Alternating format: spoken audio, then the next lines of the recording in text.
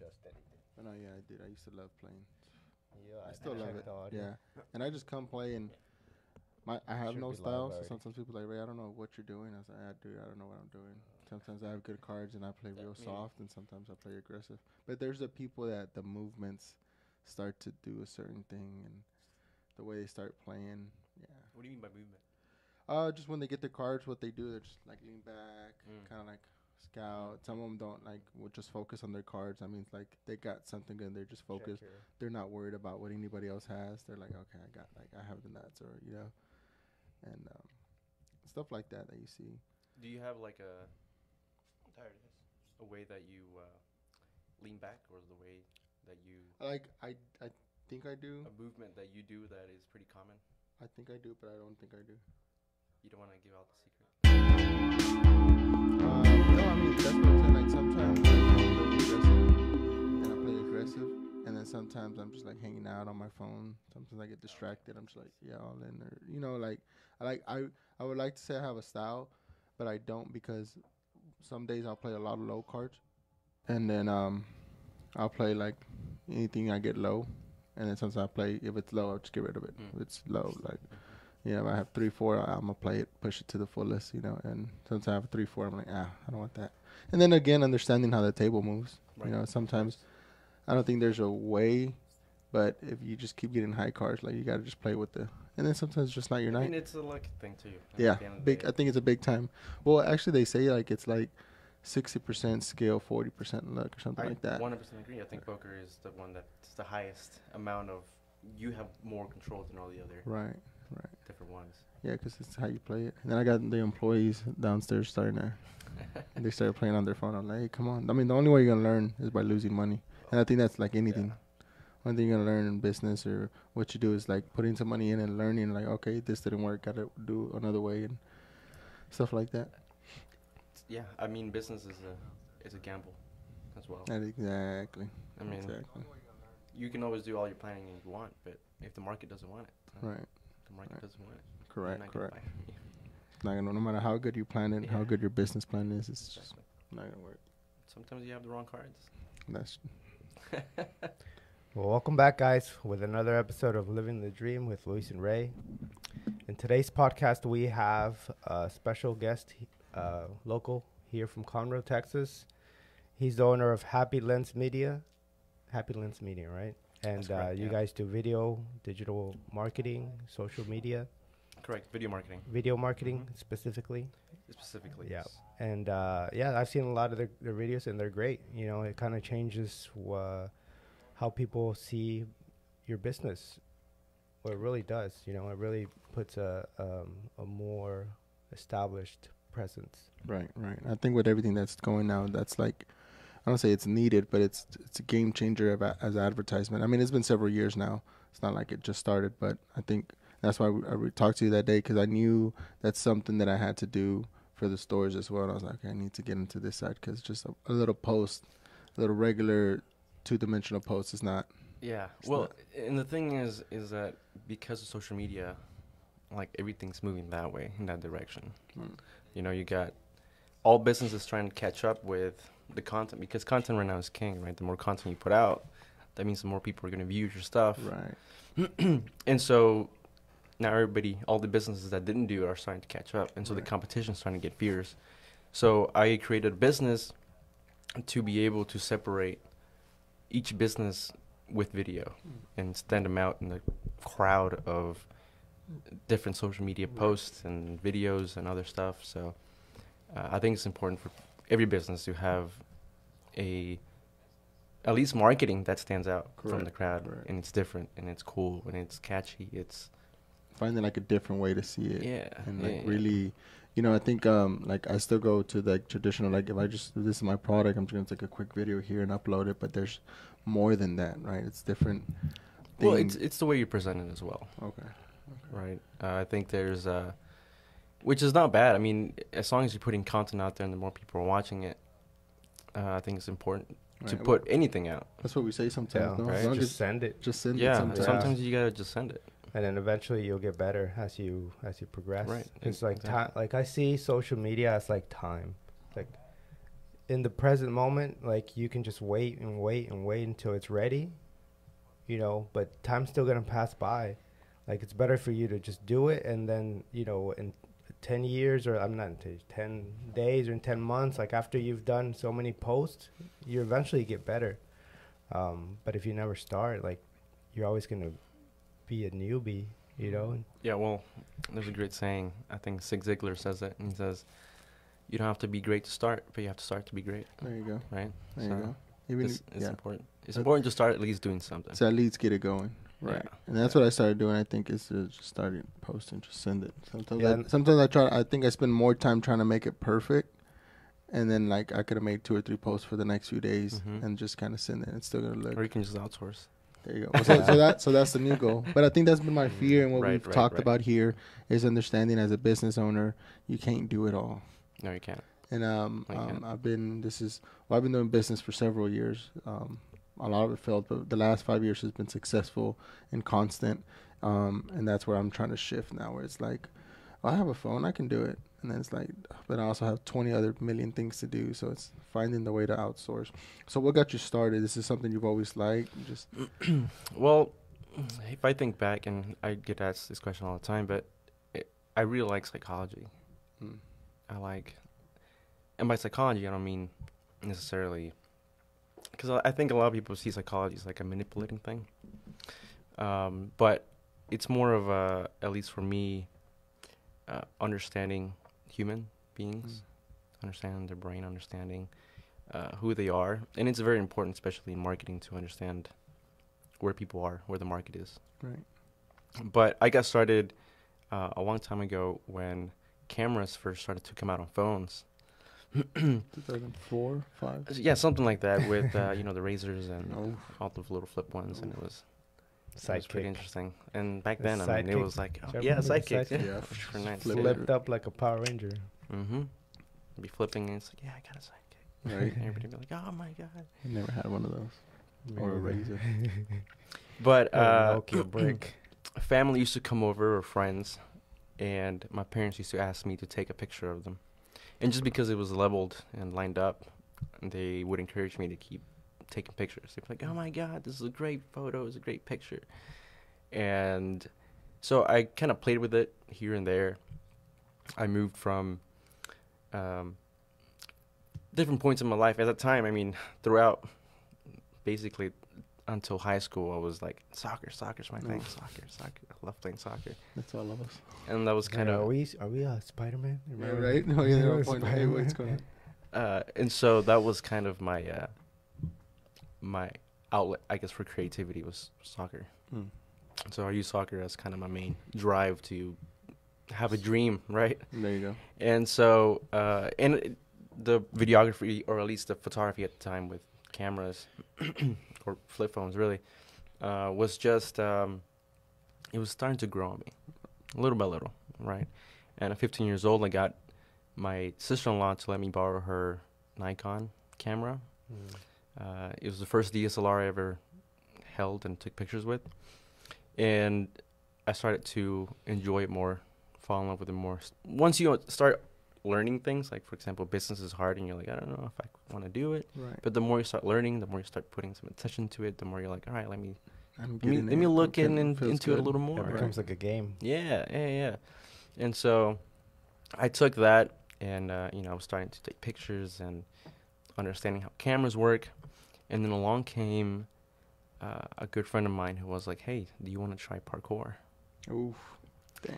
And I was like, I mean, sure, why not? Right. And so for the next 8 years, I trained the discipline of parkour. How do you train parkour? What? And knees over toes? Huh? Knees over toes, or how do you train parkour? Well, yeah, definitely got to start small. You can't just jump in and start flipping. jumping over buildings. But we started out with just doing small jumps. I mean, we're 14, 15 at this point, maybe a little younger, but little jumps here and there. We'd find like little cement places, and we would just jump. We would just challenge ourselves to like do better than the last Were y'all time. seeing like YouTube videos? We were watching YouTube videos. Yeah. There was a lot of people on there that we followed, that we and that inspired us. Vine was another Michael one that would Scott. post a lot. Oh yeah, Michael Scott. That when I hear parkour, I go straight to The Office. See, and so The Office, that one came in later. Yeah, that was way later on later, time, yeah. and so I think that's when it got more mainstream. But this was back when, I mean, it was still pretty new. People were still asking me like, "What is parkour?" Right. Like now everybody knows. Obviously. Right. You say parkour, and they're like, "Oh, okay, I know somewhat of what Understand that the means." concept. Yeah. And I started training that, and to get better at myself, I started to obviously film myself so I can see what I'm doing, and obviously share it to. I mean, social media was starting to get big at this point. Facebook was starting to ramp up, and we just kept on training. I started to build a community with other parkour athletes, and we just helped each other kind of grow and understand the movement better. And I was able to be a part of a community that you didn't know it's there unless you're in it. You know what I Right. mean? And we would travel around Texas and do little competitions. There weren't really competitions; there were more like meetups, Meetups, Okay. yeah. and everybody would just challenge each other to like either jump higher, do a flip. We call there's this thing parkour called the line, which means you basically have a routine of a series of flips or a Okay. series of jumps, runs. And what parkour means is, I think, is derived from French, from France. And I forget the name of the founder or the guy who really it's kind of like pushed it forward. Who not invented it, but who created the parkour sport? Now it's a sport because now I'm sure that there's like huge competitions and Yeah, there teams is. and uniforms and referees and Mhm. everything. David. Yeah, David Bell. David Bell, yes, that's right. David Bell. He's not necessarily the founder. He's the one who like pushed it more than everybody else. I mean, I think parkour is kind of a derivative from like martial arts, and there's some athletic performance stuff like that. It's Definitely. more like street, right? It's kind of It's more like, like street, yeah. underground street. Kind of like when skateboard started. You know, Basically. skateboarding started in the undergrounds, and everybody was kind of doing their own flips and doing all this stuff, and then comes Tony Hawk and does a And that's exactly what 900. David Bell did. He just Yeah. marketed it a lot better Right. than everybody else, Right. and so he kind of pushed it. And even with skateboarding and videography go hand in hand. Like they made the super wide angle fish lens like famous, right? Definitely. Very famous. So I can see how that would apply to parkour as well, Mhm. where you have those super wide angles to capture Yes. all the moves and the flips and the jumps. What else is there? Yeah, I mean that's basically it. I mean, but parkour stands for the way that David pulled because there's a lot of derivatives from parkour now. There's people that do parkour, and then there's something called free running, and then there's something called tricking, which are all different derivatives Derivatives, okay. of the same thing. But parkour, how David Bell put it, is that it's from getting from point A to point B in the most efficient way possible. Nice, Tom. You Oh, read wow. it straight out of the dictionary. Nice, Tom. Yeah. So That's very scientific. you very know? scientific. And with that, you're using your body. It's not just like you can get in the car and drive. Right. No, But right, It's using right, your body in the right. most efficient way to get from point A to point B. The fastest, is it like the fastest way too? Is it timed or is Correct. Correct. Yeah, there's a lot of competitions that are timed. it? So, I mean, that's what parkour Is means. tag a branch of that Oh, I too? started Like have you seeing seen that. tag? Tag, I have a lot of friends that are in the That tag is community. awesome. I Yeah, think that's it's really cool. cool. It's Have you like- tried it? I haven't tried it. No, I mean, I tried it, not professionally. Like, Right, but you like still- my friends have. I'll But yes, break my knee. Yeah, I'm down to do that. And I mean, yeah, I might break my knees. And but- Physical 100, they had that where you had to carry. Have you seen that Physical 100 on Netflix. Netflix? I haven't seen it. Oh, you should watch it. It's It's like it's a Korean competition. Mm-hmm. About 100 athletes who train in all different areas. Like some of them are bodybuilders, some of them are UFC fighters, some of Nice. them are climbers, some of them are Olympian Any athletes, athletes, any all type of athletes. women, women, Hmm. and Jiu-jitsu, men, everything. everything. And one of them have to like carry a ball, and like whoever has the ball at the end wins. Ooh. So one of them was just Interesting. running around and doing basically tag and trying to get him and trying to, but he couldn't catch him. Yeah. What's it called? Physical 100. Yeah. Physical That's 100. awesome. They get all sorts of people, YouTubers, Personalities anything, and they like recognize each other. Like, oh, I know him. He's a YouTuber, and oh, he's like the strongest person. She's the strongest woman. So is it also like reality TV? Yeah. Oh, Yeah. okay. Yeah. Makes sense. Mm. That's And cool. I'll have to watch it. because it's Korean, it's a different culture than American culture, and you see the Mhm. differences Definitely, between like the American culture of like whatever it is Korean. versus Compared. Korean. Yeah. Okay, I see. Interesting. Yeah, that's parkour, right? Right. And then you have the other one, which is free running. And Mm. free running stance really is the same thing as parkour, but you're not necessarily going somewhere. That's where the lines come in, Mm. and that's where you. It's more about athletic performance more than it is from getting to point A to point B. It's more about the coolest flip that you can do. Mm. It's more about. It's like freestyle. It's more like freestyle, correct? It's like a freestyle of parkour. Uh-huh. And then, so that was kind of my favorite because I didn't do a lot of the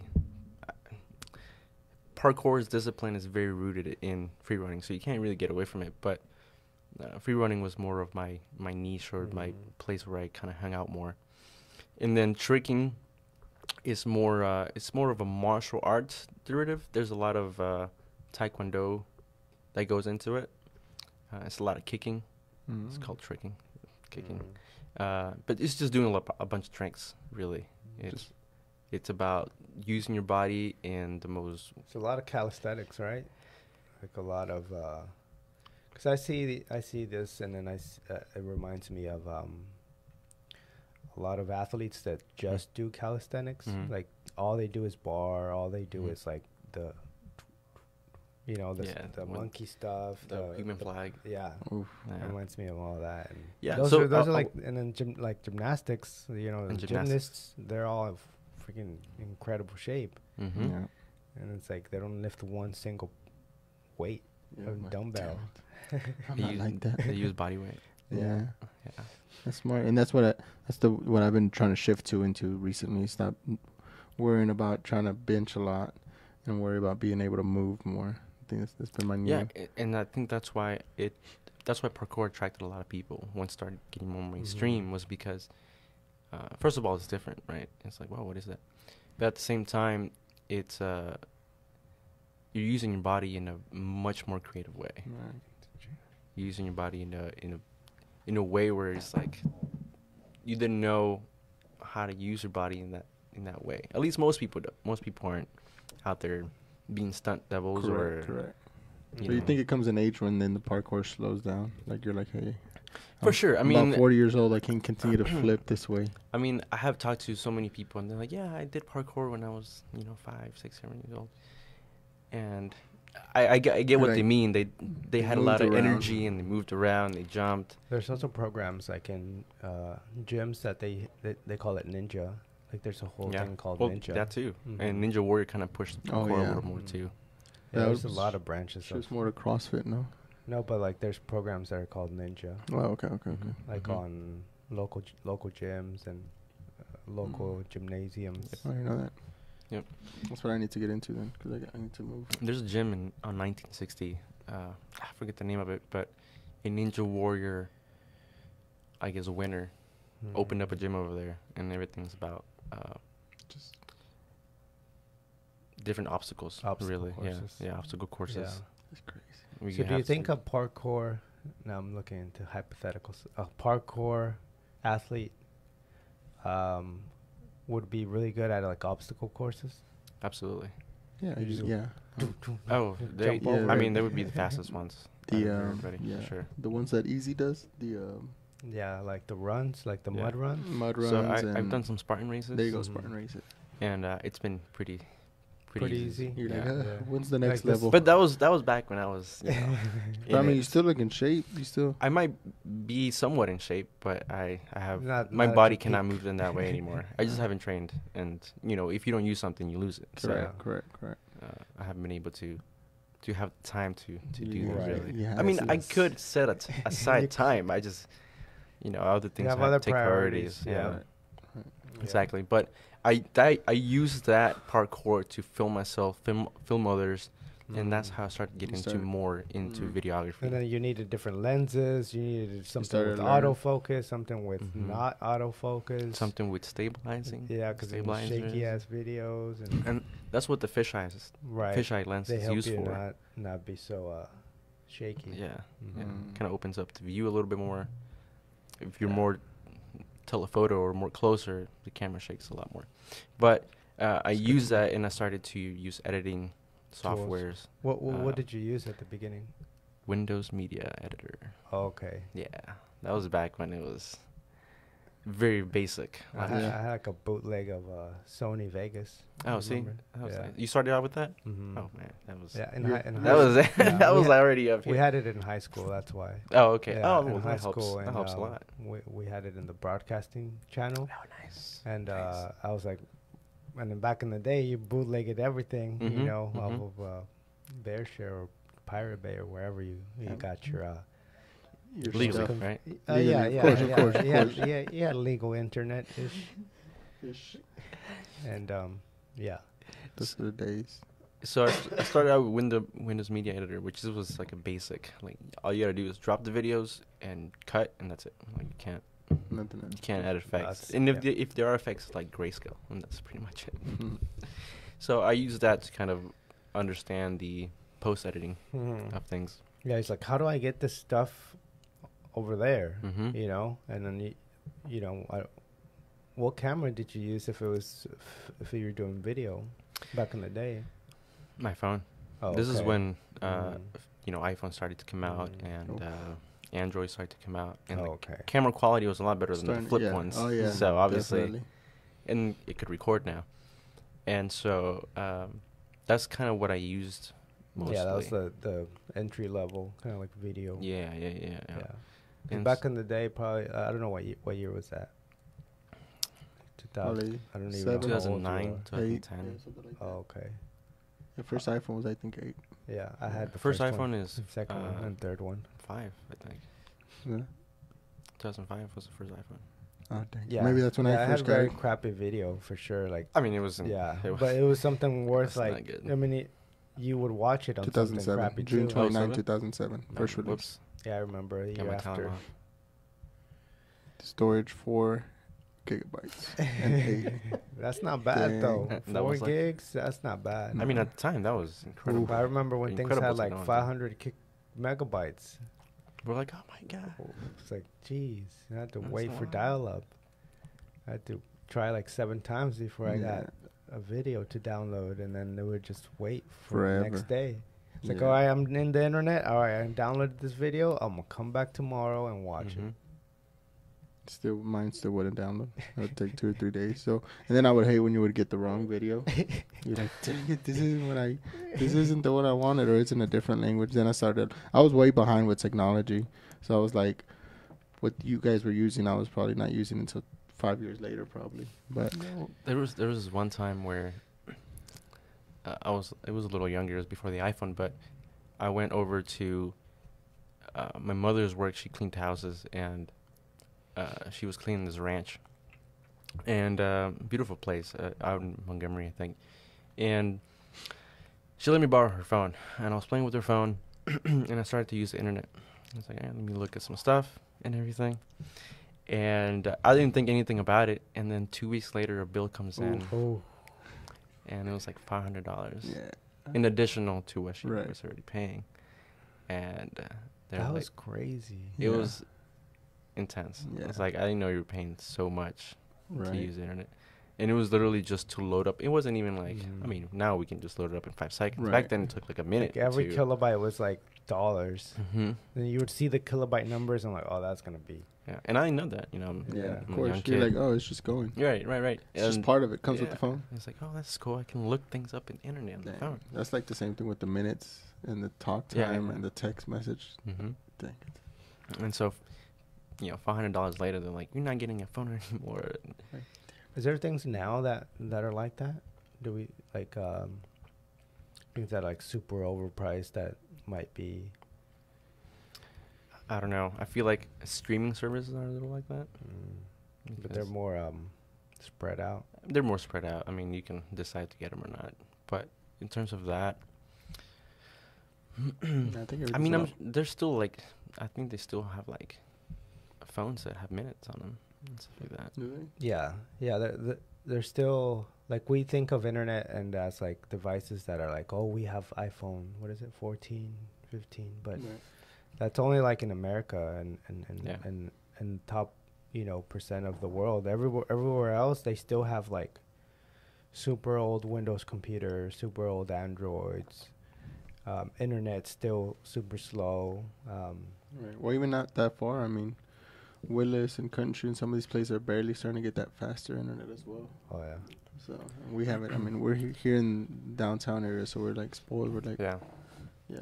Come on, Elon Musk. We need more Starlinks. There you go. There you go. Yeah, like I finally got that green internet talkies or Takis. or what is it called? What is it? The internet, the new one. It's like you pay $80 a month and it's like super fast. Interesting. Fiber.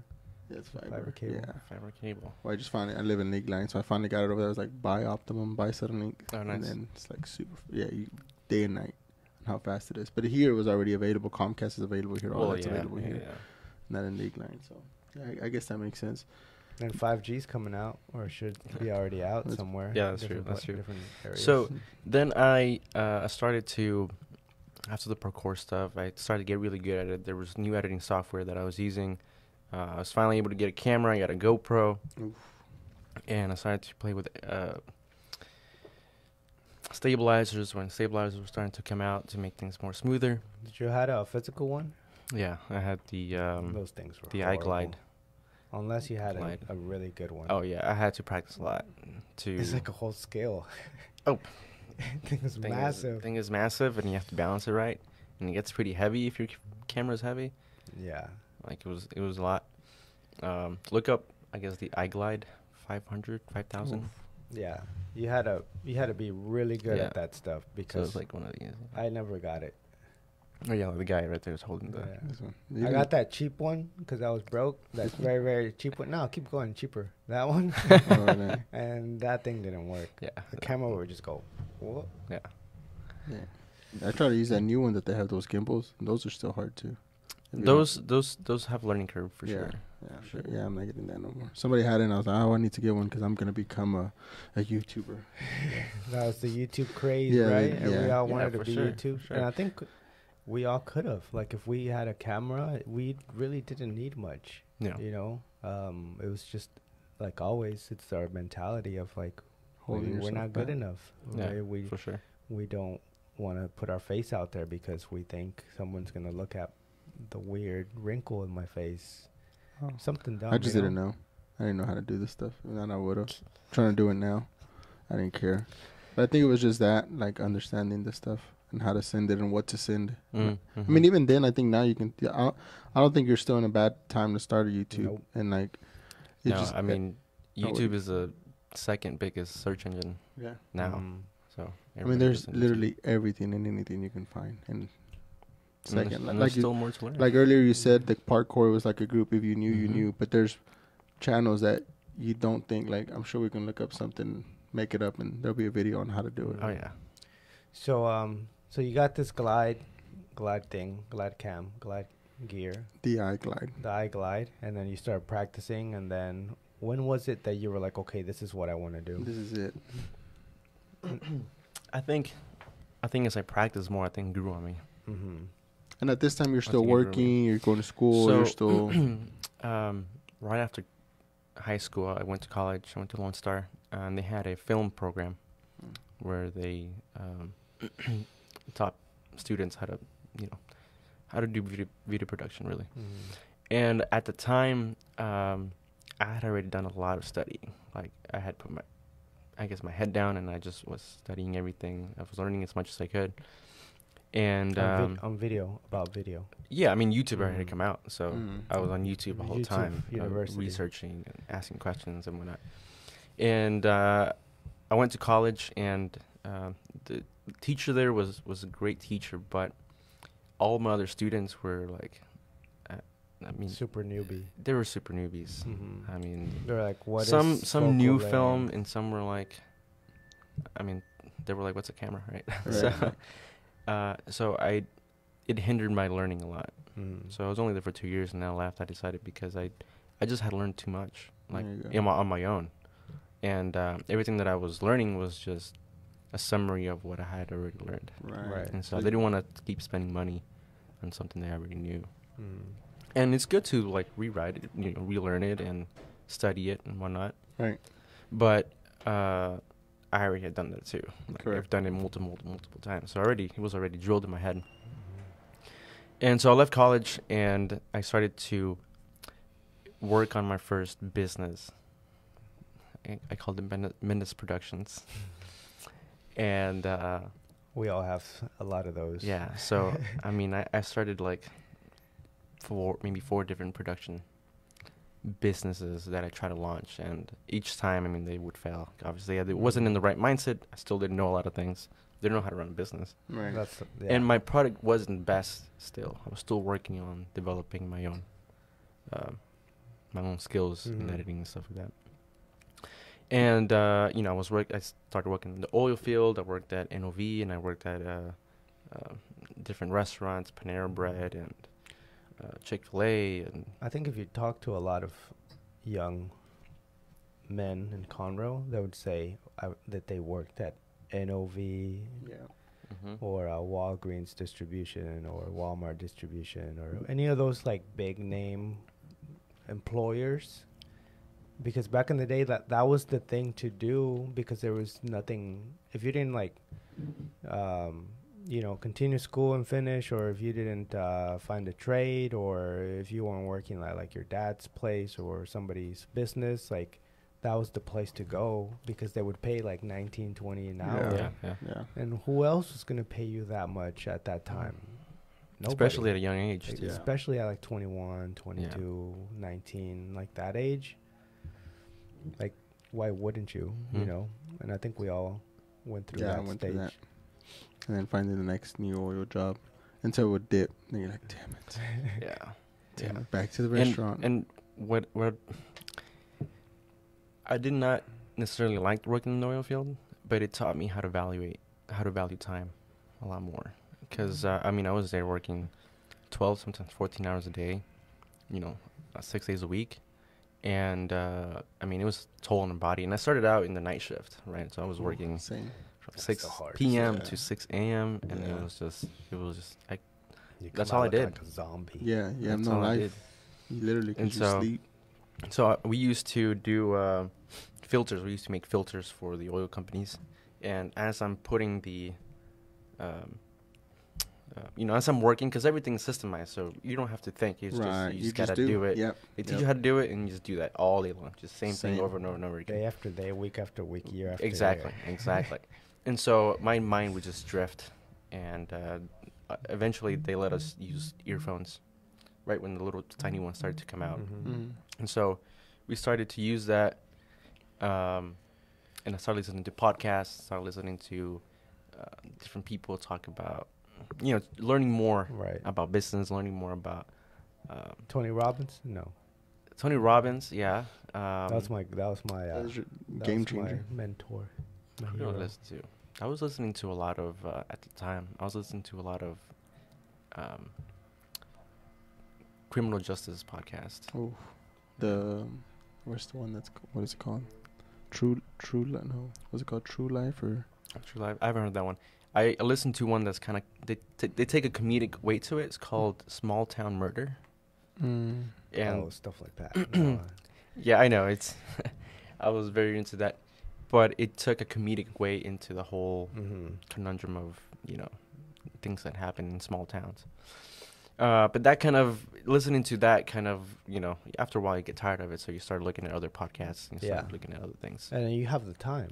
And I have all the time in the world. Yeah. And I'm just doing the same thing over and Right. over again. I It's have crazy it on. how much time you have for your mind whenever you do something so repetitive. Mm-hmm.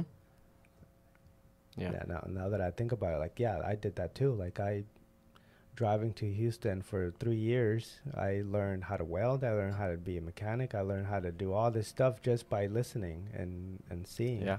Yeah. Um, and it's like just driving, like all the most boring thing you could do. Super boring. Yeah, that's where my mind wanders horribly.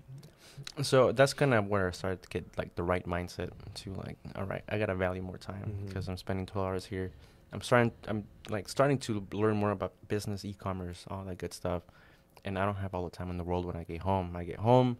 You know, at the time, my ex-wife was, you know, would make me dinner, and then I would just work on the computer, and then you know, I had shifted over to the daytime, but, you know, at night around 9 p.m. I would go to sleep. So I only had 2 hours to do my work, do all of my whatever I wanted to learn, right? A couple hours to be on the computer. And so that taught me to value time a lot more. And once I got out of it, I was like, all right, this is not it for me anymore. I had left, and I started working for a dance studio. And this is when I really got into videography, because, or at least perfecting my skills at video. I had the opportunity to focus on solely just video and working for somebody. And so they gave me this platform, I guess you could say, to like... They gave you subject, they gave you a story, they gave you everything, the whole thing there. Exactly. Right? And it was more than just that. I was learning more marketing, because it was a business, and they were using it for their own business. And at the time, it was just like how to use material to teach other of their students to dance. It wasn't more of a marketing thing yet. And so we started using YouTube, and at the time they only had a few hundred followers. And throughout the time that I was there, 3 years later, now they have over 90,000 followers on subscribers on YouTube. Nice. But it taught me a lot on perfecting my skill, understanding marketing a lot more, and I was just doing a lot of studying. Did you in that job, did you have somebody that would be like, hey, this is what we're gonna do, like a marketing manager or a marketing director, or like anybody that kind of was over that department, or were you just on your own? We had the business owner at the dance studio he's really good. He's really good at marketing. He's done a lot of research and read a lot of books, and he was a good proponent in terms of the direction that the company took. So he did a really good job in kind of having a vision and being able to push that way. But for the most part, I had to do a lot of the work on my own. Technical stuff on your own, right? Yeah. Mm-hmm. Yeah, usually small business is how it is. Like you do all the technical stuff, and then there's like the owner or somebody like guiding that direction. Correct. Yeah. Correct. So he kind of set the fuel to the fire, I guess you could say. But he kind of set the direction where we wanted to go. But I did all the technical stuff, like you said, and editing, and being able to use editing more for business growth more than just pretty looking images. Right. Does that make sense? Right. And so and I mean, at the same time, I'm like reading books, and I'm learning, and I'm trying to study and figuring out the best ways to do this and that. And when I left the studio, during the studio, I was like, well, if I can help these guys, this business, get to a high level where they are just making a lot of money, I think I can do this for other companies as well. Right. And at the time, I wasn't really involved in the community of Conroe. And right before I left, I started to really focus on Conroe and this community, and I started going to different networking groups. What year was that? It was a couple years ago. Like before COVID or after COVID? It was kind of like during COVID. During? Yeah. It was kind of like during COVID, because they had kind of laid me off that job, because COVID and the whole thing. Right. They probably didn't have any classes, and so a lot of the job, or a lot of the work kind of slowed down. But because we had videos, and because we had a platform where we could teach people still, and you can look them up. It's called you can go to xdance.tv. And because of that, it helped their business grow even more because everybody was at home and they were watching all their Right. videos. So it really helped. The You business already out had a lot. whole library. A huge library. Huge library. That Like I've made over 1,000 videos with them. wow. Yeah. Did they monetize on any of that or no? All of it. Yeah. All of it. We used every single strategy as much as we could to Mhm. monetize every single piece of content that we put out. That's incredible. So that taught you lessons that you're now using still. Correct. What was it called? xdance.tv. Oh, X. So yeah, so now, during COVID, you're going out, you're basically out on your own, doing all these networking events like BNI. I went to one of those BNI events. They it didn't really call my attention, but I could see how services help each other out so that like they have like a group and then Right. you're part of this group, Right. and then anybody that needs that certain service, then they go out. See, to you. the weird thing about being nice, man, is that it's a little intimidating Right, because you don't know anybody. Mhm. And everybody kind of already knows each other. Mhm. And so at first, it is a little intimidating to go, but that helped me kind of step out of my comfort zone, Yeah. right? And so my goal was mainly to just put myself in situations where I can grow and learn from. Mhm. And so that's what I did. And so I just started going to different meetings, I would just insert myself anywhere that I could, at least just to meet people. It didn't Mhm. necessarily mean to join any part of the group. And so I started to, I met San through there, Mhm. through some of that. I met Taylor through some of that. And, once you start knowing some of the people there, and they start to recommend you to other people and to, hey, check this guy out, blah, blah, blah. And so I had a really good product. So they were like, oh, well, let's do some business together. And I had already opened my business, Happy Lens Media, and I started to facilitate all my services to all the businesses in downtown Conroe specifically. Mhm. Yeah, because you see, I was looking at your website, and you have a lot of the downtown people. And downtown really has like grown in the past like Mhm. A lot. 3 or 4 years, like post COVID. Like before COVID, it seems like it was not as. Right. But now, like they have like events after event after event, and then they have so many different businesses there that are for the people to go there, not Right. just offices and Right. lawyers and things like that. So they're trying to get those people up off the first floors. But it's like in 5 years, it's gonna be crazy. I mean, you You're guys gonna- see the new yeah. buildings are building there too. Yeah. Right. Right. So Right across. 3 new Brick House. big buildings. Yeah. Yeah, so for us that provide services for small businesses like that, I think it's a big opportunity. Not only for us but for everybody. But for us that do like more of that digital media stuff, like I'm on like your same boat. Like it's been like a crazy journey of seeing the growth that social media has brought. The internet, video, photography, all these things that you thought, oh, they're just passion projects. Now that you're able to build the whole business around it, it's like, yes, this is exactly what, where everything lines up, and now you're doing what you enjoy. Right. Right. And all for the benefit of the businesses, all for the benefit of them, and also I think video helps kind of communicate that message to their customers. Yeah, video right now it's like the thing to do, because everything like Reels, TikToks, YouTube Shorts, like those are the big things right now. Yeah. Those are the things that get the most views. Those are the things that go viral. Those are the things that hold the most attention. Right. It's proven, that it holds the most attention.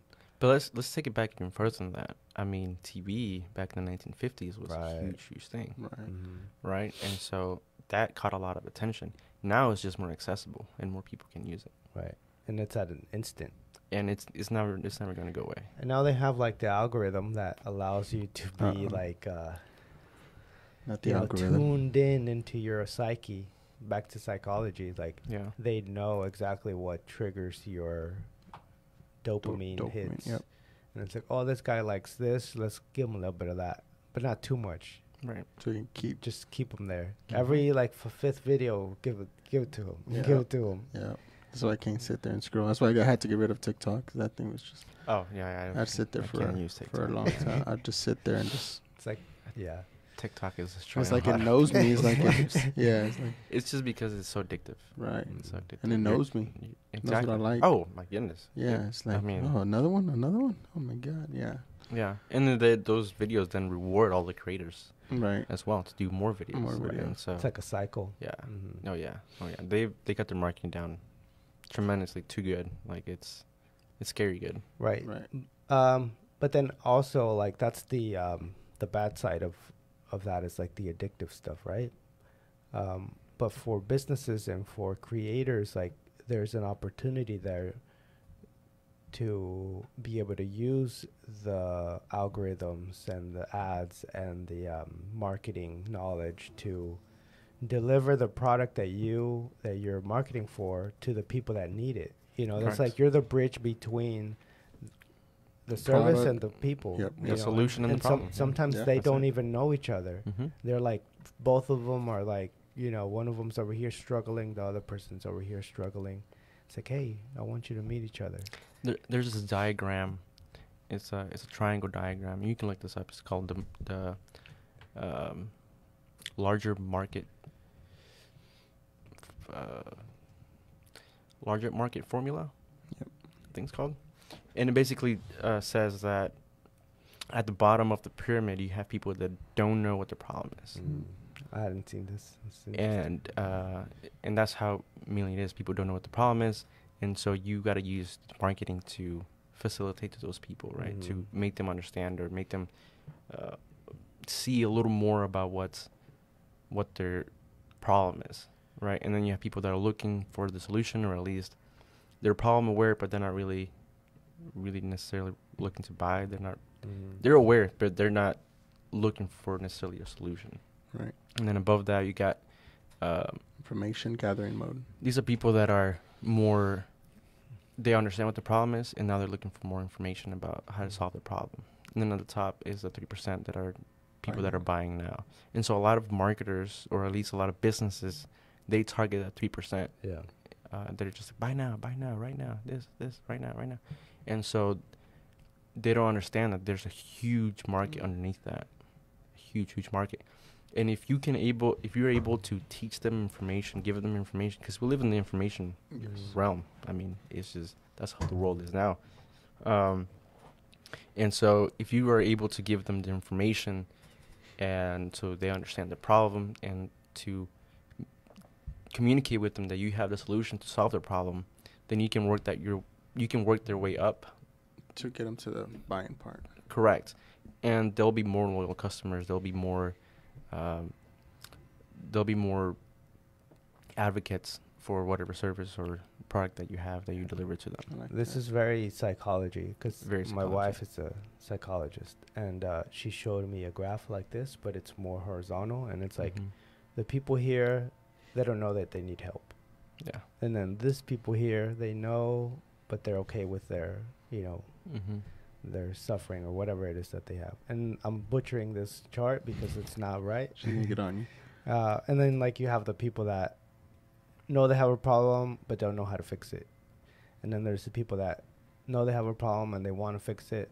And then there's the people that are desperate to fix it. Right. It's just very, very similar to that. Yeah.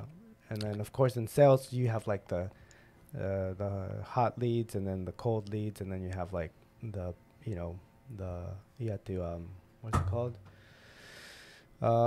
Basically filter your leads, making sure that you have the ones that are actually qualified, and qualifying your leads, all that stuff. It's all very, very similar.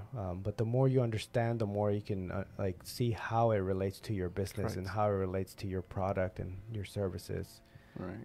This is very interesting. Yeah, because you can target the 60% Correct. with a marketing campaign based on information, and then you can target the 20% with solving the problem, and then the 17, and then the 3%. All of them could have different marketing campaigns and marketing videos directed to them. Right. And the reason people don't target that bottom 80% or 97% is because it's just hard. it's hard to, because you don't get It's like an open you don't get a sea. quick return on Mhm. investment from. You have to really. You have to Long like game.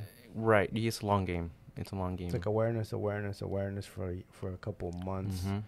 And that's exactly what we did with the studio, right? We taught people how to dance, Mhm. or they saw the videos. We taught them a little bit. We told them how to understand it, and then we upsold them with, or at least we sold them on coming into the studio and buying packages for them to dance, right? So it was kind of this gradient of where you took them the information mode, and they're like, "Well, I want to learn more," and then they would come into That's awesome. buying programs to learn how to dance. And so this is what I recommend to every business that's out there is, first of all, do your market research, right? Understand who you're targeting, who your real ideal client is. But even more than that, understanding their hopes, their dreams, their concerns, their fears, really understanding the core of who they are, so that you can use that to leverage your marketing and being be able to really deliver to them. Correct. In a more impactful and more compelling marketing In a strategy. deeper way, where it's not just you're just selling their product. You're Right. you're gaining a loyal follower, somebody that's going to keep coming back and advocate for you. So, and another one is here's another little one for you, or at least for everybody that's watching, is to use stories as much as possible. Yeah, storytelling is Storytelling. huge. We've been telling stories since the dawn of time, Correct. and Without a story, I mean, what do we have? What do we have in movies and? well, people want to learn more than just the surface level stuff. Mhm. And if you are able to dive deeper into a story, What do you think about I mean, I'm sure you watch the Super Bowl commercials, because I mean, who doesn't? But because of your industry, and like you have like this beautiful story, and then at the end, boom, they throw in the pharmaceutical, it's like, or the ad. They use that as a hook, and then they throw in that. Yeah, that one's. Anywhere else in the country or in the world, they don't allow to advertise pharmaceuticals like that. Wow. The U.S. is the only one that does that. Wow, I didn't know that. That's a rabbit hole worth Yeah. not going into. Yeah, let's not get lost. Yeah. Wow. So pharmaceuticals take advantage of that for sure. Of course.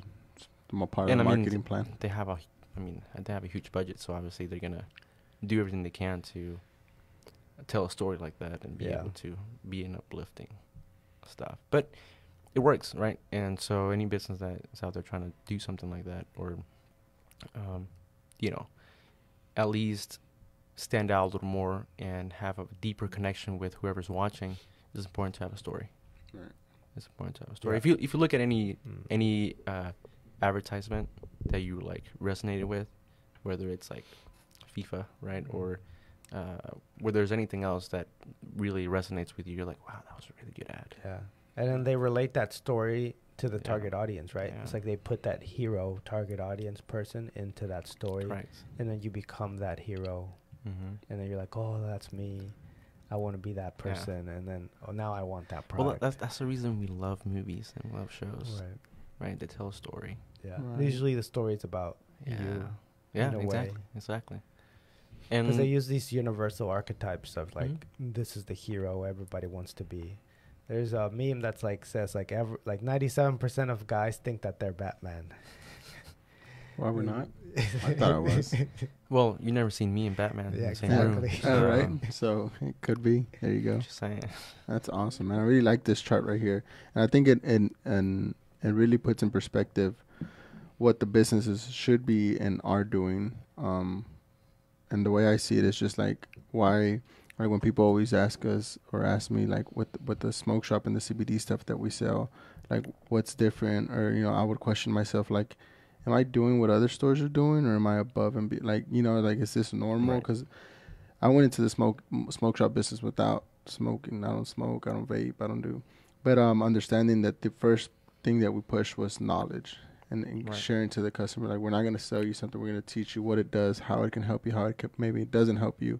And then that's what really started building our customer base. But this is kind of like, but we were doing it on a one-on-one basis. And like we said earlier, it's now time to take it into a larger audience. Yeah. Audience. Yeah.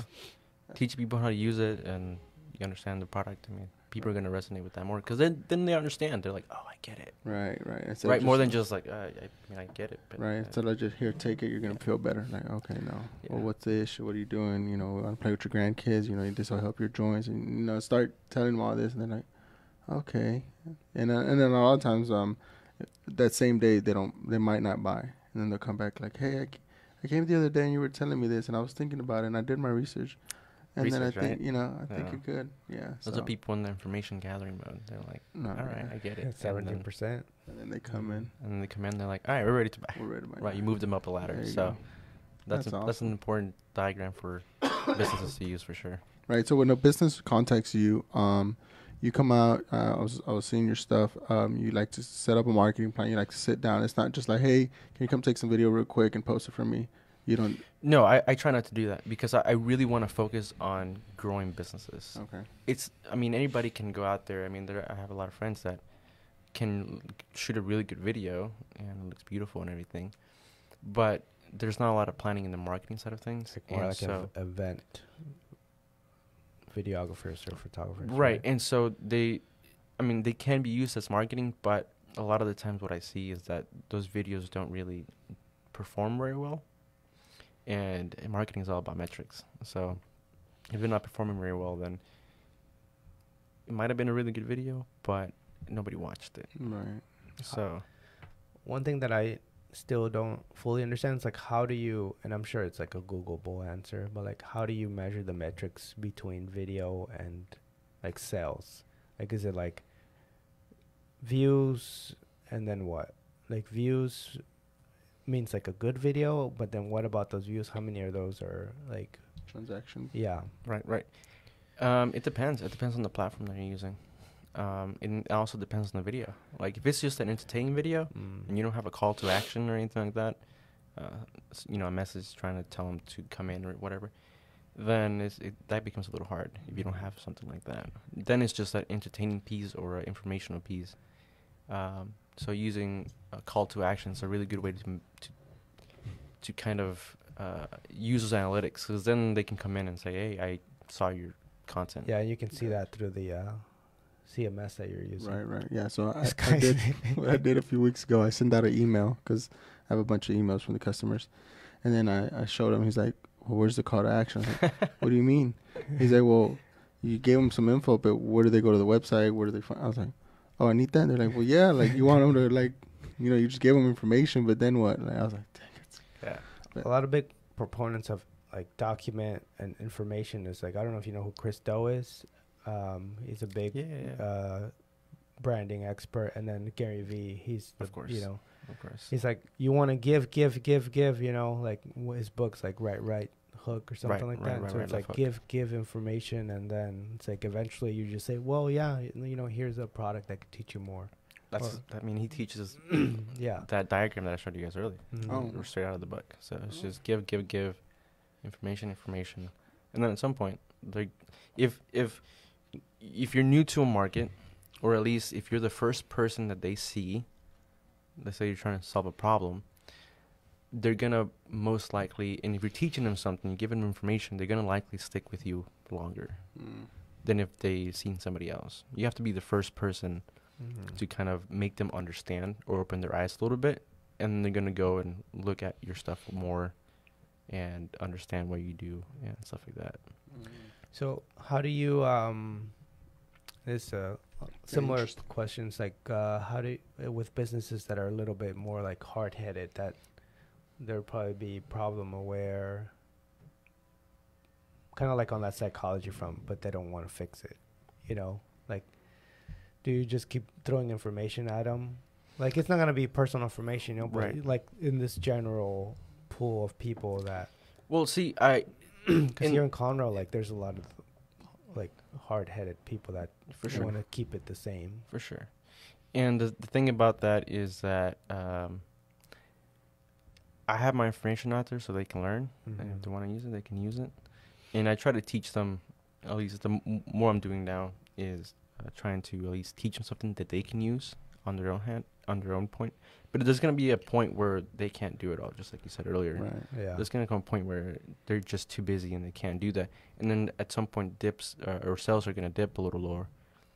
and then they're gonna start looking out for a real solution. Like, oh, my sales are going down, or I'm stagnant, or we gotta change something, and that's when they start really to understand the problem. Like, oh, okay, I really gotta fix this. Right.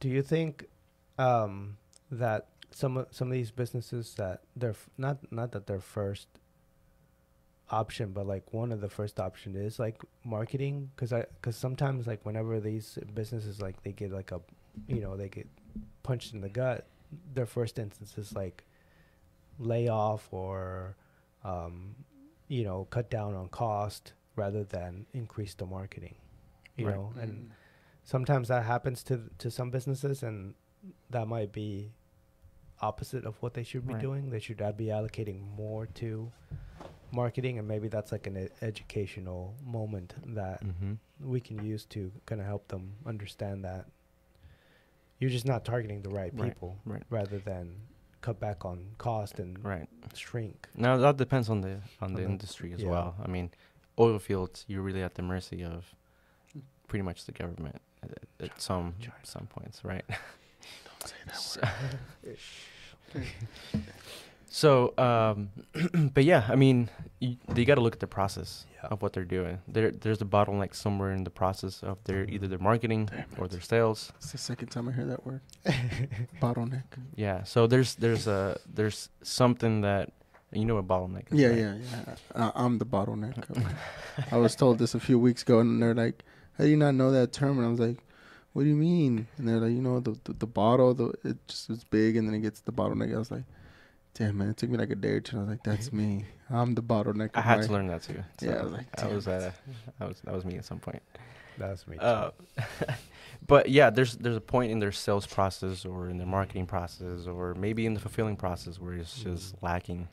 And so I think it happens too much that they have to cut people off. Right. Or they have to lay off, or they have to cut costs on some things because some management or somebody did something wrong, or they weren't cohesively working together, and that's usually what happens. And the reason they do cut is because they went too long with that bottleneck instead of fixing it when it was supposed to be. Whenever they were at their peak, correct. And that was the thing that was holding them back. Now they're at the downslope. Correct. That makes sense. And do you think in general, like smaller business, let's say like under 500K, maybe 250K, marketing should be something that they should focus on? Like, you think any business, regardless of your business, if you're generating income, marketing should be something you're really working on? Correct. It's definitely a staple for any business. Absolutely. Yeah, because even business to business, like you still have to target the other business. Right. It's like there's some clients that it's like, well, we don't really target the general audience. We target bigger companies to help us distribute the product. It's like, well, you still need marketing materials for them. You still need video for them. But I like what you said earlier. Is like you have to see the overall business and the health of the business. Like for me, when I do brands, you have like how much are you generating? What's the how many employees? Like what is the whole health of the business? Right. Because a logo and a brand is not really gonna fix a crappy product, it's not going to fix a crappy leadership, a crappy business structure. And that's kind of how I work my business. It's like, I am a doctor. Yeah. I'm not going to just give you something. Right. I'm going to prescribe you. See if they're the right fit. See if the right fit, if that's the thing that you need. Yeah, I asked that question earlier because me, like a year in, 2 years in, people would come to the store. Hey, we do marketing. We do this. Like, oh, no, I don't need you, bro. Like, I just got to take my little pictures. I'm good. But now I'm at the time and hanging out with Luis more, understanding that, like, man, maybe if I would have invested some time, some money into marketing, it would have been a whole different scale. But I think it's, one, I did business for so long, but I didn't, like, most of the stuff that I did is like I was taking orders, but also the business side of it. But I didn't understand like the marketing was taken care of. So I never learned the marketing side of it, like ads and commercials and all that was done. So I was like, oh, that just comes with it. So once I started working on my own and doing my own stuff, it was like, what do I need videos for? What do I need this for? Like, but now understanding, that's why I asked for people to understand that might be listening. If you are, generating income and revenue. And I think I heard this somewhere. It's like 15 to 20% of your sales should go to marketing. Like you should budget that in there. And if you're not doing that, you're kind of hurting yourself in a way, because you should continue to not just stay there, like you said earlier, but continue to find that new customer that hasn't come in, that has no idea that you're like down the road from them, or that you provide a service that they go farther away, or that they get somewhere else. Even now, working with businesses in downtown, there's still a lot of people who don't know what we have downtown. Right. There's still people who are like, "Why? I know you guys had the downtown." It's because there's been a lack of marketing with the community of downtown Conroe. So if I post on I Love Conroe, that's not good enough. Just one post. Actually, I Love Conroe is a pretty good marketing place. There's a lot of people there. It's like 80,000. Well, and the thing is community based. And if you have a community that you can market to, I mean, that is just a huge plus when it comes to have a leverage in marketing, for sure. Especially if you're a part of Conroe. I mean, and to be honest, Texans are pretty prideful. Yes. Right? So they're going to keep it home, stay home, support home. Exactly. They're going to support local businesses. And that's really why I wanted to. We talked about Conroe earlier, and that's the reason why I, first of all, I'm from El Salvador. Oh, you too? You too? No. You know that. I just always give them a hard time. So I'm from El Salvador, and I moved here when I was 2 years old, so I consider myself a Texan. But, living here, I've been able to understand the community and, learn more about, like, how the culture is here. And so I've been able to use that as leverage, really, to help my business grow. Just because everybody is like Conroe, like Conroe, right? They're very prideful people. So if you can deliver a really good product to the people of Conroe, then they're gonna help you out in return. And then with Conroe also helps us that it has been growing so fast, and it's just crazy. I mean, I got here 15, 17. Well, no, dang, I'm older now. I got here in the 8th grade. In 8th grade, I got here, and there's there's really like nothing. There's a couple of like businesses here and there that have been around for years. But I think it's like in general, overall, like our generation is like that. Like everywhere you go, there's like startups, entrepreneurs, businesses, everyone kind of doing what they're passionate about. It's like a whole wave of whole wave. And I think we're just like riding this wave, and we had to take advantage of the opportunities that, come our way. Yeah, understanding the technology that we were with, because just a few years, we would have been born a few years back, we would have been behind or in front of it and not really understand much of it. Compared to, I think this is the perfect time where I understand still how some of this stuff works, and people are, I'm 34, so people are like, bro, you're like a few years older than me, you don't understand how a phone works. Like, bro, just not my thing. I wasn't in the boom area. 2007 when the iPhone came out, I mean, I was still in high school, so I was able to learn how all that works. But now it's been around technology. It's just been a thing. For sure. And I mean, it's only gonna get crazier. What do you think about AI and ChatGPT? That's what I was about to ask. I've been using Midjourney for work. Yeah, I've already started using it. Just because there's things that I can't produce at the amount of time that I have. So I'm like, okay, help me produce this, and then I'll take it, Photoshop it, make it my own. But, it's like tools like that just make it more efficient. Right.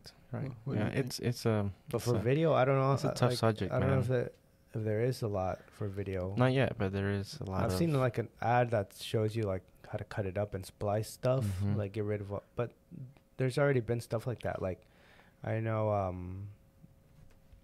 GoPro used to do that with their service. Like they would like take all your videos and make a story and get rid of all the stuff. But now with AI, I don't know how. Have you played with it?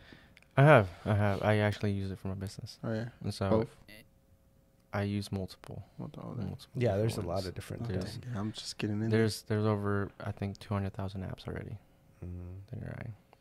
But they use the same engine, right? Like OpenAI is probably. Well, the thing is, ChatGPT was kind of the first one that kind of blew up, and so because it blew up so fast, so quickly, I mean, I think in 5 days it got 2 million users. Yep. Right? So That was like last year into in Yeah. December. Yeah, I mean that's the fastest platform that's ever grown, and so because of that, there's been other AI projects out there. They just haven't launched, or they haven't been able to market themselves very well. And so now that ChatGPT launched and was able to like explode, all the other businesses that were working on AI was like, just go, just push Just it out, send it. send Send it it. out, send it exactly. And so that's why you're seeing the growth to just like explode. Mm.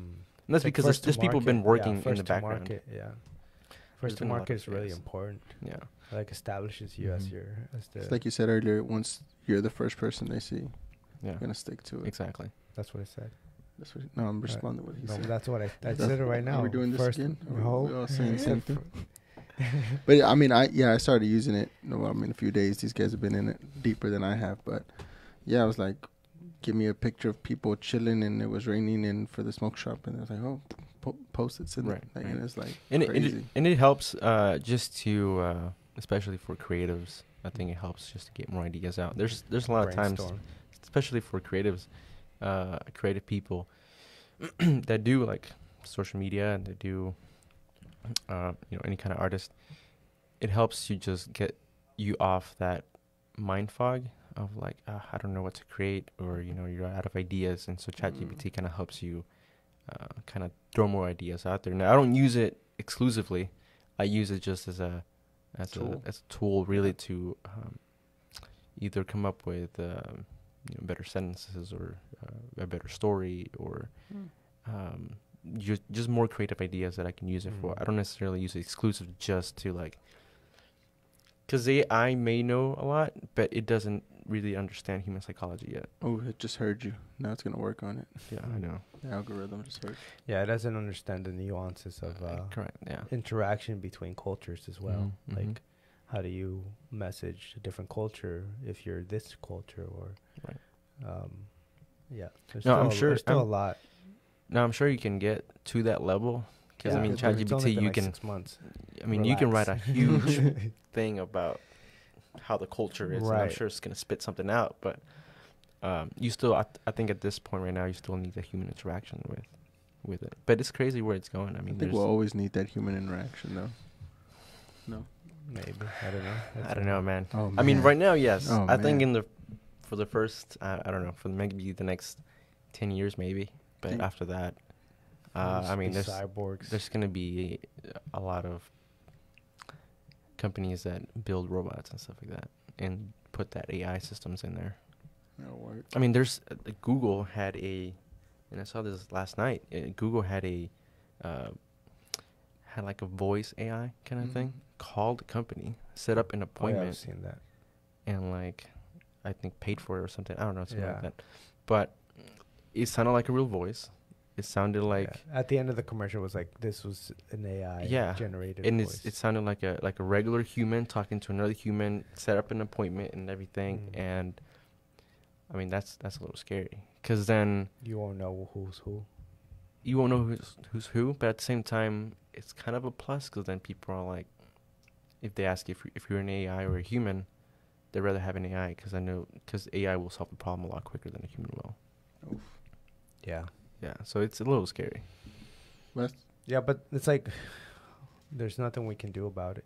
No, Literally, there's no. nothing No, we you can just do gotta- about it. The wave Ride the already train, yeah. started, and it's a Yeah. huge wave, Yeah. and it's only the beginning. Right. that's crazy. And you don't only- need a only the lot for beginning. it to run, even if the whole world was destroyed.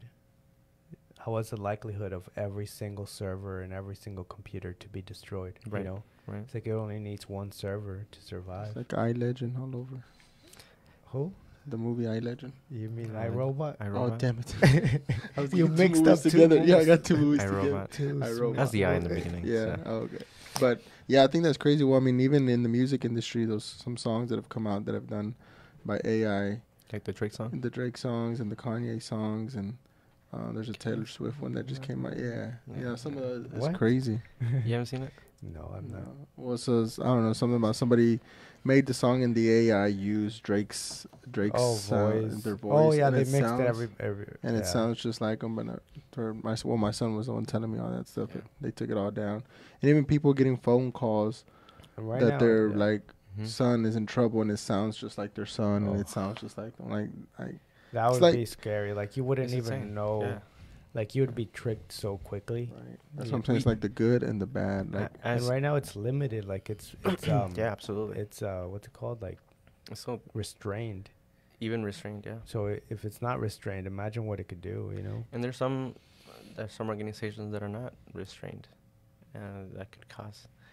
I mean, we just gotta be careful how we use AI, it's like anything. because there's what's called singularity. Have you heard about that? There's gonna be a point where That's humans no are gonna be return. indistinguishable from robots, because, I mean, we're gonna the first part of a robot is obviously the mechanics, right? Right. But then once that's really good, they're gonna start adding skin, and they're gonna start adding real eyeballs and real, right. Mm. That makes sense. real Because I've been human seeing stuff. some of them move, and they move just like a human. yeah, Like yeah. Even like little tiny muscle groups Yeah. in their faces is like, whoa, that is crazy. absolutely insane. Yeah. Even virtually, like once we get into the meta, like even you have like virtual AIs like in the metaverse, and then you have like regular humans in there in the metaverse. Like how are you gonna know too? Like who's who? You know, because they're gonna be virtual metas, True. and then humans are gonna be virtual metas. The only difference is one of them is connected to a human brain, and the other one is in the Yeah. In the system. in the AI. It'd be what is this called? Non-playable. NPC. Yeah, which one's an NPC? And then you Yeah. have AIs, and then you have humans, and then NPCs, and then NPC. What is it? Non-playable Yeah. character. Yeah. Yeah, Non-playable character. Dang it. I can't wait. I can. No, I like the human interaction stuff. Well, you won't be able to tell. Yeah, you won't be able to. You won't You'll be be able to good. I'm You're- gonna stab them.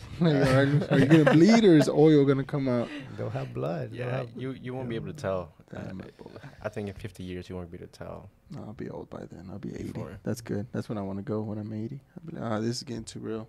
See you guys later. You See? won't. It will already be real though. You Oh, won't know. damn it.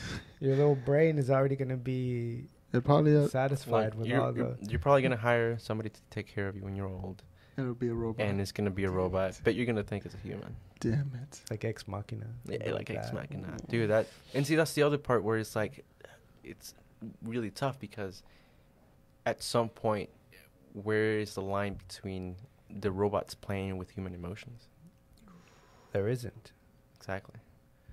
So how can And the humans are people- stupid. Like, have Oh, you for- seen? Have you seen very- that blind very. that reality TV show on Netflix? Is like Blind.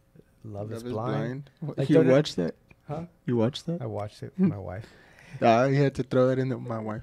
All right. Uh, I don't watch that this. guy Dwayne's like, I love that show. Oh, dude. There's nothing wrong with watching it. So I haven't seen it. speaking about the you're not missing out. psychology, it's like they fall in love without ever seeing each other. Oh, yeah. It's like, what's the difference between an AI falling Yeah. in love with a human that's never seen each other, and then you add the that they can't see each other, and the other person looks like a physical human, Yeah. and they feel like a physical human, Well, I mean, there's already been cases about that Well, where there's somebody people. like People Her, that like they- the movie Her. Oh yeah, that's it. That was freaky. I haven't Very seen that freaky. movie. But it's already happened where people have people that they fall in love with, and it's been a robot the whole So- time. Yeah. I'm just gonna tell And you 'cause then- it's interesting. All right. You What is guys, you guys And- use ChatGPT? Mhm. I mean, not ChatGPT. Snapchat. No. the AI, Gets me in the trouble. AI in there. Yeah, there's an AI on Snapchat now, and it's supposed to be like a friend you can talk to whenever you're not getting any Oh. messages. But it's basically like you can ask it questions, and it will like console you and tell you you're okay, and like A lot of software have AI in there. Like Notion has AI. Mhm. Snapchat. What the hell? Yeah. Eventually, Yeah. I mean, every software is gonna. I know have the it. employees. The Google. employees were talking about getting it off their phones, but Yeah. you know there was that deep. Google also just came out with their own. It's called Bard, BARD, Mm. bard.google.com. So Her is like he's talking to an AI. You know, he's just talking to her. Bard. And then he falls in love. He basically falls in love with this AI, and at the end, she's doing the same thing with like millions and millions of other people. Dang. And why? It's like she's not limited Yeah. to just one individual, Correct. because it's AI. It's like how You can people have dance. described it is like it's quantum. It's not like linear, Yeah. which is like just linear is like time right now, Right. one on one. Right. It's like exponentially in every direction. That's great. It's kind of like everywhere, everything all at once. This Yeah. reminds me of that Disney show back in the day, that The House. And the house was a robot and it did everything for you. Encanto? Encanto. No, boy. Haunted house or something. Something, yeah. I don't yeah. know. This is getting too scary. Like the Jetsons. Don't the Jetsons have the maid? Oh, I mean, yeah. they have robots. I mean, they're more robotic than AI. Hopefully but yeah, they I stay mean, like basically, it's kind of like an AI. Yeah. Well, I mean, it interacts like a person. Right. Yeah. Right. Mm. Dang it. I thought I was all like just a cartoon. I didn't think this was going to happen. There's a lot of sci-fi that portray that, like Yeah, Star absolutely. Wars and. Oh, yeah. True. But I think like, and then we have like the Matrix that's super close to what we think reality is. You know, which is kind of in a Haven't seen that movie. simulation. You haven't seen the Matrix Mm-mm. trilogy? No wonder. No. That's when wonder people you're talk still about it. red pilled, I'm just like, blue pilled. What is it? Blue pilled, red pill. blue. I like blue. Blue's my color. So what else? What else you got going on? What else are you working on? Or So I also I started a dealership last year with a couple of some business partners that I have, some friends, and so it's called Texas Auto USA. Is it Good here name. on 336? It's on the same building that we have. We have a lot Oh, there. okay. It's Building, on okay. 2854. So Texas Auto USA is we started it because we wanted to be a little different than other dealerships around, and just be able to help out the community as much as possible. And one of the things that we do is that 5% of our profits go to a nonprofit called Hands of Justice, and they help victims of human trafficking with resources and a facility. And Did you have to do all that, like on paperwork? Like this is how we're gonna structure it, or is it just yeah, for sure. I mean, we had all of us. We had a talk before we started something like this, and we came up with a plan. Like, this is what we need to do. One of our partners, he's a mechanic, so he understands cars more. I'm more of the marketing kind of guy to help facilitate that, and then we have Jacob Cheney. He's more of the leader, I guess you could call it. He's more of the visionary, and also the main investor really in the company. And so we wanted to be different and help out the community in a much more effective way, I guess you could say, but be more localized and have that small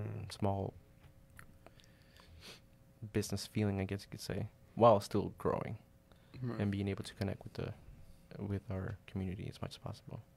So that's very interesting. It's like it's hard to do it all on your own, right? Like you said. Yeah. So having multiple people allows you to use their skills set to, in a singular cause. I forgot what I was gonna ask, but how did you get started? Like, how'd you guys get started on the dealership? Like, was it just like, let's buy a bunch of cars and then let's put a lot and let's do the in-house financing, or how does that work from a business perspective? Well, first we had to look at the market, Yeah. right, and see how it's doing, see if cars are a good business to go into. And as we looked at the numbers, looked at some of the analytics, we figured out that there's a huge business for that. Oh yeah, like used cars have been going up a lot. Yeah, and so have new cars. I mean, the market is insane. So very lucrative. I mean, there's a lot of competition, but there's still opportunity for that. And so we decided to. We already had some. We kind of came together. Like every single one of us, we have our own. I guess you could say role in the company, right? And so because we kind of already had a system, it's in at the beginning we kind of had like a somewhat of a system already going. We had a mechanic who would buy the cars, make sure they're all good, ready to go, then turn it over to me where I can market them and then sell them, and then obviously Jacob would be able to help with investing into the company and helping it grow more. And so we already had all the mechanics, I guess you could say, of the So business. y'all were already kind of doing it off of a lot, like, because I know anybody can just buy a car, clean it up, fix it up mechanically, and then sell it. Right. There's a lot of business parts that goes into that, and so essentially you guys were already doing that, but y'all just wanted to do it at a bigger scale. Correct. And so we had to learn more about that industry. We had to really get legit as soon as possible. Last year, Texas started to implement.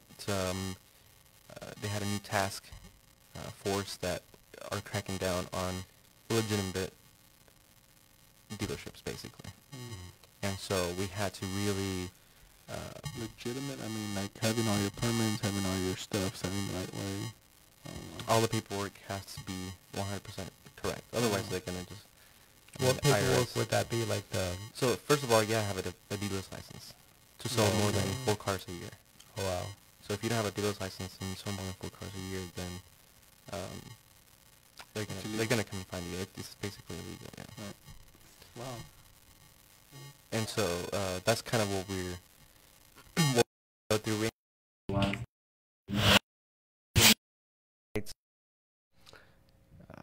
I mean, so many tasks that Right, we right, had to go through. So many different things that we have to go through to make sure that we're 100% legitimate, genuine business that's running. Interesting. I didn't know there was like such thing as. Well, I don't know. I guess I'm not in that industry, but just Right. passing by a dealership, like, oh, that's a dealership. Right. I mean, but it makes sense. Just like anything else, you have to have your permits. You have to have everything up to date. And I think that's very important to do that part of it and understand the concept. And I say that because I have people that want to do certain things. I'm like, you have to do it the right way. You have to Right. get your food permits. You have to do certain things. Oh no, but I'm not gonna do this, and that's very very interesting. Because if you don't do that and you get pretty successful pretty quickly, I mean, your business is going to go down pretty quickly as well. Right. And so we want to make sure that all of our I's are There you dotted go. and T's are crossed. T's across, yeah. That's And awesome. make sure that we're doing everything the right way. And For sure. do you guys have like a attorney, or do you guys just doing a whole bunch of research? Everyone's kind of like divvied up their part. Yeah, basically. We don't have an attorney, no, but not yet. Not yet. But yeah, everybody plays their own part. We all do our own research, and we come together every week to see where we're at and find out where we need to go. Nice. I always hear that partnerships are really I hard was about to ask. to manage, because everybody kind of has all their vision. Like Right. everybody has like their own vision of how things should be. But I think it's a great opportunity to build something, and then everybody goes their separate ways. Right. But yeah, that's really hard. But I know that that's how big companies work. Like they Right. have like chairs and Mhm. chairmen Right. and like Yeah. board Members. Board members. I think it's important what you said. Y'all meet up every week, Yeah, So and things have to be And like like- set boundaries. and you have have to be rules set. like this is you, and we'll check in and see how you're doing. I think, and the reason I was gonna ask that too is just because I had a partnership when I opened my first store to get my second, third, and we did 2-3 stores, and we're like, heck yeah, But then money was the issue, right? Money, when COVID hit, money started becoming an issue, and then it's like, well, I need more money. I was like, stuff like that. But then it's like also the age was a lot different. I was 33 and he was like 60, 55. So then that was a big difference. But those were things that I try to get with him. Like, hey, we need to meet. We need to look at the numbers. We need to. He's like, oh no, we're doing good. Just make sure we're selling. And that's a red flag. yeah. So I mean, well now I Well, understand. But yeah. my thing was because this person had gas stations. I was like, Mhm. oh, he knows business. He's Right. been in the Conroe area for a while. Like, I should trust him. He knows, and I'm barely getting into business. But man, going through that, like the lawyer would tell me, is like, it's a divorce, bro. You're getting a divorce. You're splitting. I want this chair. You want that chair. I want that. This is my shelf. And I learned, and even now I'm still very, very scared to go into any of that. But I think you guys have it down where you guys already knew the rules and you kind of hold each other responsible to like, hey, Right. this is what you're doing. And I'm sure you guys have like some paperwork that says if things go south or something happens, like this, what you should do. And that's what the attorney taught me is like, if you ever go into a partnership, is like having everything, because you don't know even if that person later gets a divorce. you know, their wife's gonna want half of half, you know, but you have to have all that like And written take it out. down Yeah. and like what's gonna Oh, yeah. happen. And I was like, dang. But Yeah, absolutely. What I really love about the little group that we have, our little business, is that before we even started the business, we really bonded a lot. Before Mm. then, we made sure that we understood each other's goals and understand, you know, where we're all trying to go, and then being able to come together and work for the same vision. And so, I knew Jacob for a long time. My other business partner, his name is Sam, and I didn't know him very well. But I think it also comes with the mentality that each person has as well, and where they're at in their life. And so we're fortunate enough that each one of us are pretty stable in our own personal lives. That's been able to help us grow consistently. Right. Okay. And it's important to like set boundaries at the beginning and set expectations from the beginning before you move forward and understand like, hey, this is how it needs to happen, this is how it needs to go. Are we all in agreement with that? Sure, awesome, let's go, let's move forward. And then we can just help keep each other accountable every single time that we move with the business. Gotcha.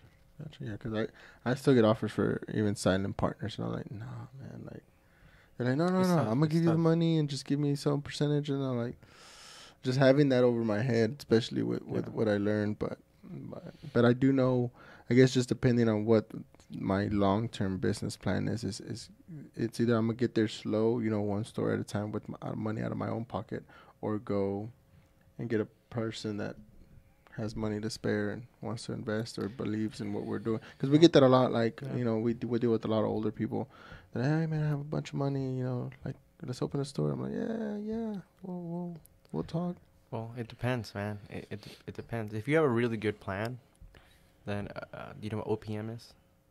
Other people's money. Mhm. So if you have a really good plan and a really good strategy, then it can work. Right. I'm not saying that it can't. I mean, there's multiple ways to get there. But it's just it's making sure you have, like I said, all your I's dotted and T's Yeah. crossed, and making sure that you're doing the right thing every single time. All right. We'll And have to go find one. set expectations from the beginning. You know? Right. Like, hey, it's gonna be a while for this to reach this goal or whatever it is that That we do. you guys are trying to do for sure. You have any business Sounds partners? good. You don't Nope. want business partners? Nope. You need Nope. some. Nope. Why? With employees and freelancers, and that's it. It's somebody that can help you, like, boom, have 20 freelancers. So you can be like, I'll just hire him as a consultant. oh, I try to do that too. That hasn't. That hasn't helped you? No. No. I got the wrong person. Yeah, I need to. Sometimes it is the wrong I need to person. go to some of these events you were saying. The Some- BMI. What's that thing? BMI, that's the body mass Oh, okay. index. What'd you call it? BNI. BNI, okay. Or chamber events. I mean, Yeah. I haven't gone to them. Is that I Hispanic went to a few of chamber- Commerce? Chamber events, but it's kind of like what you said earlier, and same thing with the schooling. Was it got to a point where when I was going, even with school, when I was going for business, what I was learning was like, I know this part. Like, can you teach me the other stuff?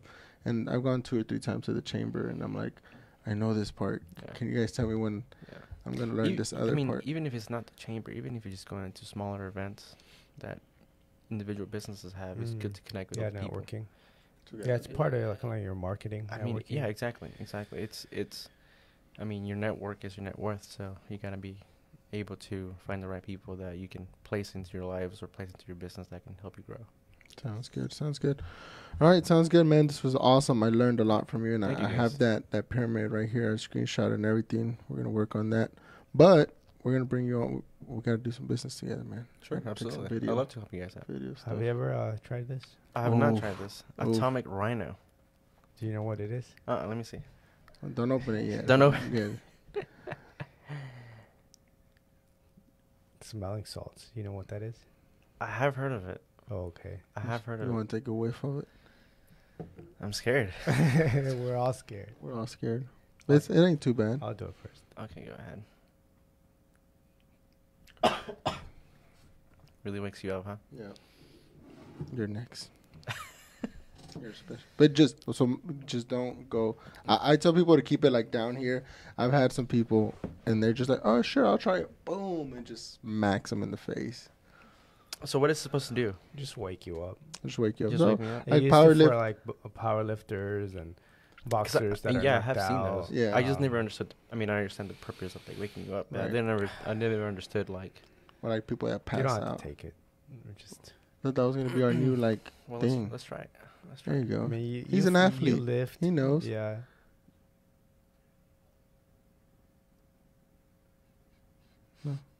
Oh, he likes it. There it is. There it is. All right. There it is. You gotta shake it up a little bit.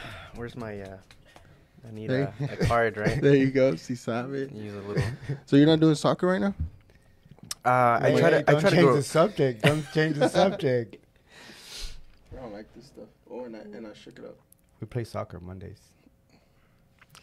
I try to go to Carl Barton on Sundays. Oh, okay. And I Oh, just- they play on Sundays. Yeah, Sundays. I've been posting on Facebook. Where do people play? Where do people All right, play? guys. Well, it's good. Another episode of Living the Dream with Luis and Ray. Thanks for tuning in, guys. We'll see you guys next week. Give us your Instagram real quick, and then we're out of here. Where do they find you?